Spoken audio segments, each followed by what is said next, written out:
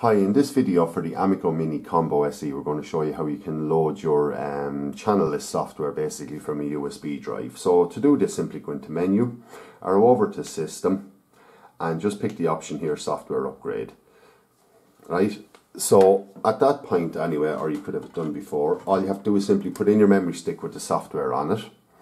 And you can see they're USB connected, and now all of a sudden USB or upgrade by USB has become available to me. So I'm just going to go in here. Now what I should say at this point is you should always use a previously blank, freshly formatted memory stick for this job, okay? All you want on your memory stick is one file, and that's the applicable file that you're going to upgrade with, okay? It just saves any hassle and problems you can run into by putting the wrong software on the box and stuff like that, okay? It limits the possibilities of it. So you can see there I have one, I just have the file on here, so it picks it up automatically. That's the one we have here currently. It's just called back dash and then a datestamp.abs. So the important thing here then, apart from anything else I've said previously there, is the upgrade mode. What you want to do is go to all software plus channel lists and then just go start.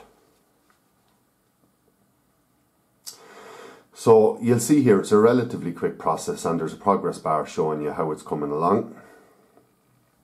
And once it's finished, then the box should reboot itself and come back up with a program channel list. So you can see there. The other thing to say at this point is, when you're doing this, under no circumstances attempt to pull out the USB drive or power off the box or play with the remote or anything like that, okay? Just the box knows what it's doing, leave it off and it'll be happy days then, okay?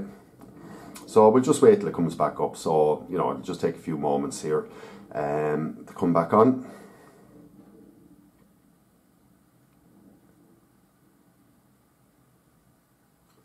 And when it comes up, then you'll see, first of all, you'll see the Amiko splash screen with their logo, and then the box will turn on and come back up here, okay? So you can see here now, if I go into the channel list, you can see they're all there pre-programmed, okay? So that's it in a nutshell, just how you can pre-program your Amiko Mini Combo SE using a USB drive.